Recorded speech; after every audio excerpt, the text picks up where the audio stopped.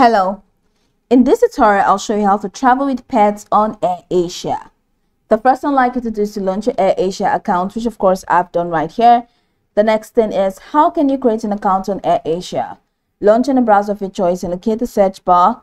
In the search bar of your browser, type airasia.com, and that's going to take you into the official website for Airasia. Once you get into the website, follow through the on-screen instructions to create your account.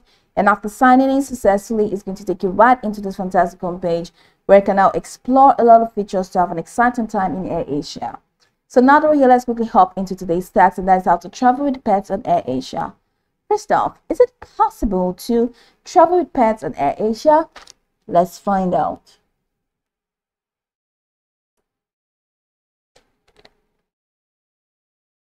Can I bring my pet/animal/guide dog on board? This is the answer.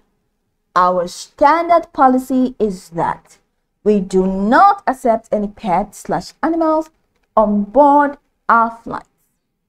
It's simple. Airasia does not allow you to add pets or animals on their flight. It means when you're booking, there is no option for you to add pets. There's no option for you to add pets. But let's say it's an emergency dog or it's a security dog or just, okay, let's search for the exceptions. All right.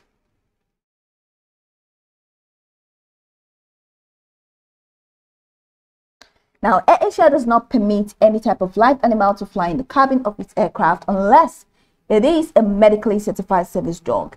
And only on flights operated by Airasia India, that I-Fly flights and Airasia Japan flights can allow this. That can allow the medically certified service dog. But that's the only exception. So live animals of any type are not permitted to fly in the cargo hold of Airasia craft. Airasia does not transport any type of animal as air cargo. Airasia operates domestic and international flights to more than 165 destinations spanning 25 countries. So Airasia does not allow you to add pets. You cannot travel with pets on Airasia. So you can go over this tutorial from top to bottom to get acquainted with the steps. And once you're done, you'll be good to go. I hope this video marvelously helped you search.